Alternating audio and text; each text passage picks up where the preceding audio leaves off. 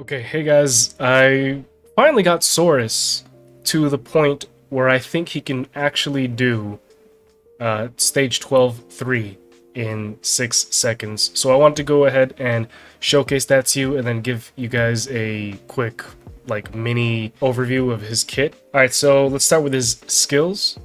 His A1 is an AoE. I'm laughing because most of the time when I do these champion guides, there's like an entire paragraph for me to read, but Saurus is so simple, and which is part of the reason as to why I really like Saurus as a farmer, or just as a champion in general. He's just so simple. A2 attacks all enemies 2 times and has a 10% chance of placing a heal reduction, and then places heal reduction debuff if the target's current HP is less than or equal to 40%, but we don't care about that. We're not really using him for a heal reduction. I mean, you can if you wanted to go ahead and do that. There's like a what do you call it, a challenge that requires you to place heal reduction on one of the, I think it's the spirit keep, but he's pretty much just going to be a campaign farm. You can use him in Spider. Obviously he's going to do well in Faction Wars, and surprisingly he actually does well as a Nuker in Arena. So let me go ahead and let me just pick a fight here and show you guys that real quick.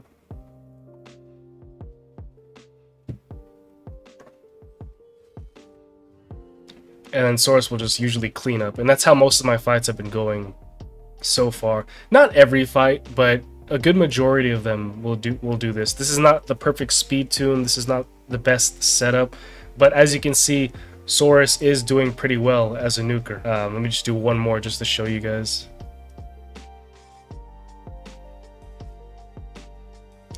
Speed boost, and then boom, his A2 smacks pretty damn hard. So right now it says my best time is 7 seconds. That's on mobile.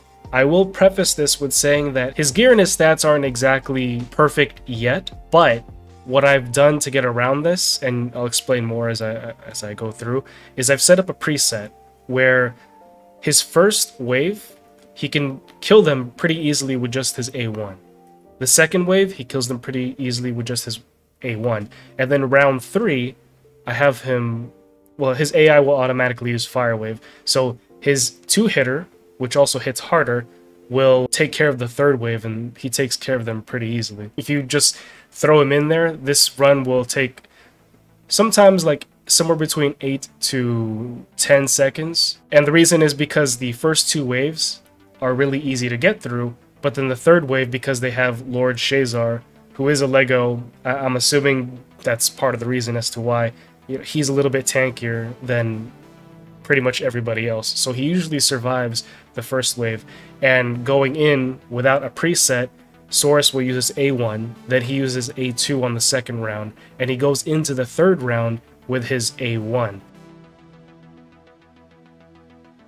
So what I've done to circumvent that was just put the food in with the presets, and let me show you guys. Let's see if we can beat our 7-second run, bring it down to a 6-second run. Forgive me if I sound nasally, I'm still getting over a sickness. So there we go, the first wave cleared, there we go, the second wave cleared, and then boom, third wave cleared. There it is, guys, a 6-second farmer in Saurus. Now, if you guys didn't know this, now you know, because I was speaking highly of Saurus for quite some time.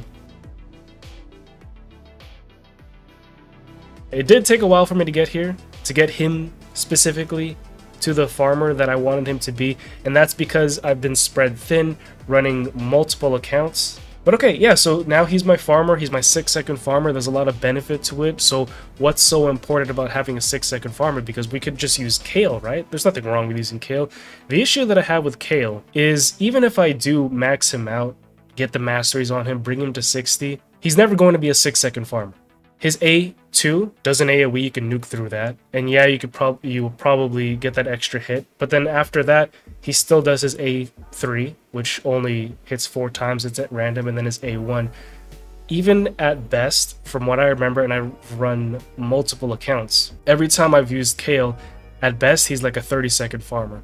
30, 35 second, more so on average, he's somewhere between 35 to 40 seconds as a farmer. Let me know if you guys have faster speeds, but even when I've maxed Kael out, he's not doing a 6-second farm, not like Saurus is.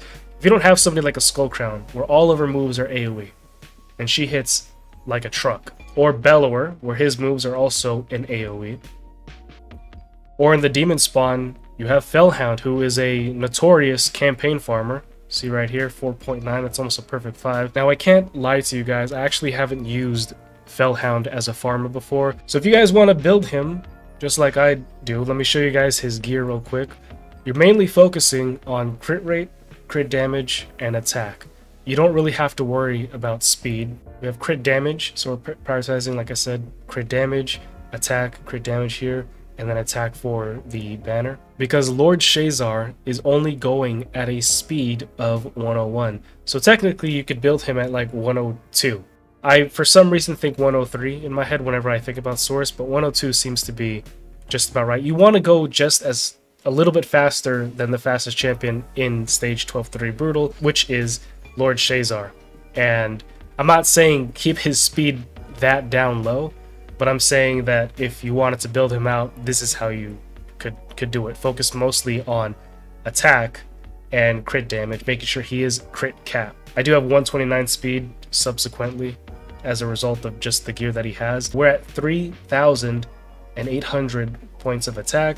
We have 129 speed, 101 crit rate, and 179 crit damage. This was working when I had him at 3.5k attack, but it was only like a 8-second run at best. So just keep that in mind. Like if you the banner is what really helped me take him to where I need. Like here, let me show you guys. In fact, let's just do an experiment. Does the banner even matter? Let's take this off real quick and let's go do a run real quick and see. Same presets and everything. We'll see if he's still one-shotting to the waves. Okay, so he missed that one. He's still got the other one. I think maybe the... Okay, let's try it one more time. 7-second run. Maybe that was just a one-off. Okay, so we cleared that. We didn't clear that. So, okay, so there are some inconsistencies. But still, you're looking at a... Well, the last one was a 7-second run, and then this one's a 10-second run. Let's do one more. Cleared it out. Cleared it out. Cleared it out. So there it is. A 6-second farmer, even with that banner off. So... This is uncut raw footage. He still doesn't have his banner. Let me show you guys. 3.4k attack, nearly 3.5, and then as much crit damage as you can get. So that's what I've been saying. Anytime I build a campaign farmer, the stats that I look for are generally about 3.5k attack, 3,500 attack, 100% crit damage, or 100% crit rate, sorry, and then as much crit damage as I can get. I don't know the exact crit damage threshold that you might need. I haven't figured that out yet, but I'm thinking like maybe 150% crit damage. It's kind of the number that I go for, but in hindsight, maybe not. I don't know. Just know that the more crit damage you can get, the better. All right, let's go slap this banner back on. I got lucky with this banner, by the way. It was just I got it from the Forge Pass, so we're gonna equip that. Really good to know. Bare minimum 3.475k attack and then 179 crit damage with 100 crit rate. Here are the Masteries. And right here we're going down, getting some extra crit rate, some extra crit damage. We want to take Ruthless Ambush to get an increase to damage on the first hit of each enemy within each round. You don't really have to take Life Drinker, but I did. Wrath of the Slain, for every dead ally, he does more damage, but you're going to go before the other team goes, so this doesn't really matter. And then Methodical to increase damage every time the default skill is used. So going into that second round, we're going to be doing even more damage. And then Kill Streak, more damage for everybody killed per round. So this bumps up to 12%.